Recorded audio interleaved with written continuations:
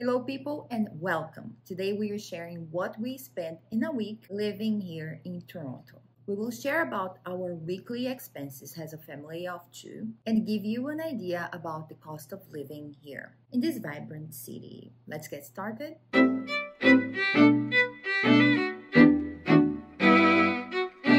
The other day I saw this on the news and it was like, is it true?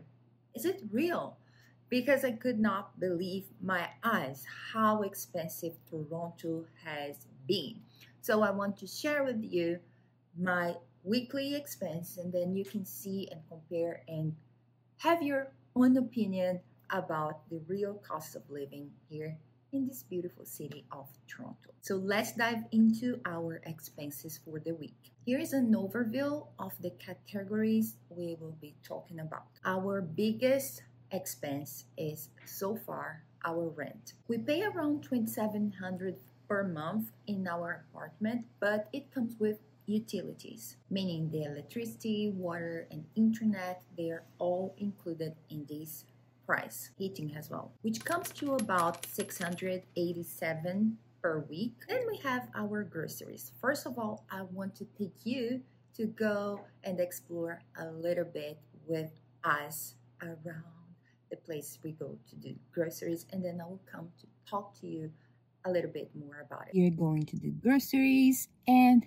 we paid for the gas in our car $62. Now let's go. Item. Remember to always scan your item before placing it in the tray area. Please continue scanning.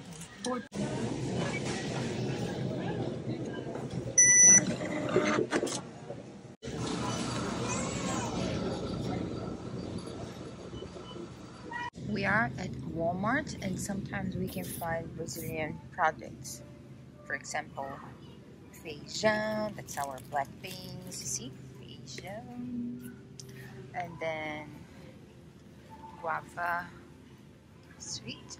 It's like so yummy. And most importantly, sometimes you find guaraná. That's a Brazilian drink. It's a miracle finding it here. We had to buy the guaraná, right? And we paid here $22. Depending on the week, the average is $140 per week in groceries. And these include the fresh produce, meat, and other staples we want to buy here and there. Let me know in the comments below what you think so far about the cost of living here in Toronto, if you agree that's expensive or you think it's cheaper from the place you were coming from. Now, let's talk about transportation. We use the public transit and our car. As we use a mix and we don't go out essentially every day, we basically work from home, but we have things to do here and there, and we can say that we spend roughly $30 per week on transportation. And here and there, we want to treat ourselves, so we order food, and usually it's around $30 per week, sometimes of course more, sometimes less. So if we go, for example, to a restaurant, we know that we will spend more money than $30. And some weeks we don't order food at all, so we just eat what we have and we cook, we prepare our own meals, and yeah, this is our expense, like ordering food weekly. And we have to include here the various expenses we have. For example, trips to Dollarama. Oh, it's something that we always do.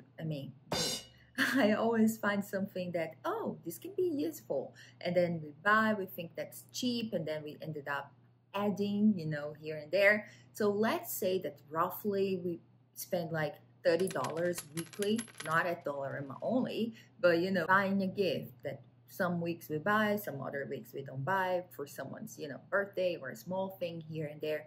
So let's say that with various things we can spend like around $30 weekly. Let's add up our total expense.